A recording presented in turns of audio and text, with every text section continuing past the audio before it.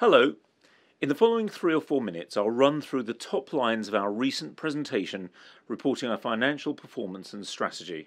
The full PowerPoint can be downloaded from our Investor Relations site.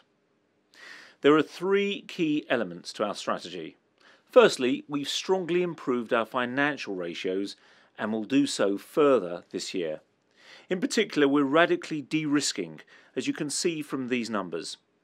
Across the board, we've reduced our Basel III risk-weighted assets with a net reduction of 22% and an aim in 2012 for this to hit a 31% reduction.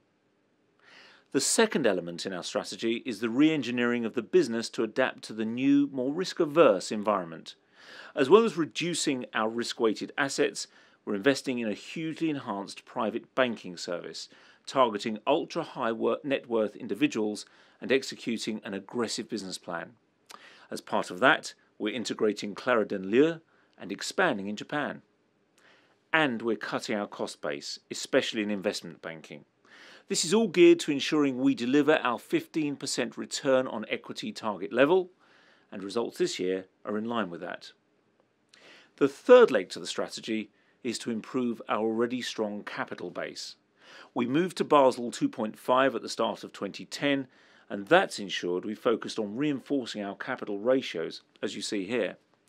Plus, we have additional loss-absorbing conditional capital of 7.7 billion Swiss francs. So, strong and strengthening financial and capital ratios, and a rapidly changing business geared to the new environment. That's our strategy, and please, I invite you to look more closely at our numbers available elsewhere on this site.